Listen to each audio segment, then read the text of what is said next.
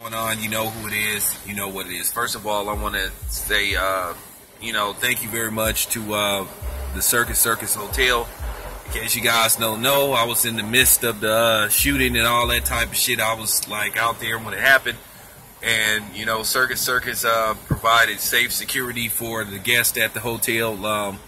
They had armed security guards everywhere. They kept people safe, and they secured the building to a lot of people's satisfaction. And a lot of people wanted to go home, and there were people that missed their flights and whatever, due to what happened, and a lot of people wasn't allowed to leave the hotel. So Circus they let people stay in the hotel an extra night for free, and people that needed to check out in the morning, such as myself, I was trying to check out like yesterday at around 10, because checkout really is between 11 and 12 p.m.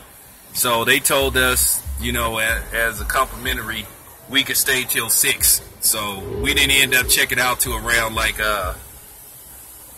maybe 4:45, and we went to pick up somebody, and then we hit the freeway around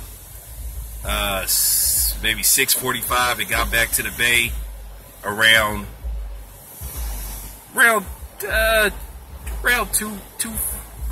exactly around 8 hours, maybe 7 hours and 50 minutes. Could have got back in 7 hours and 20 minutes if I didn't have to stop for gas so many times in this gas guzzling ass car. But anyway, besides that, Circus also, they refunded over $100 of my money and shit due to the inconvenience.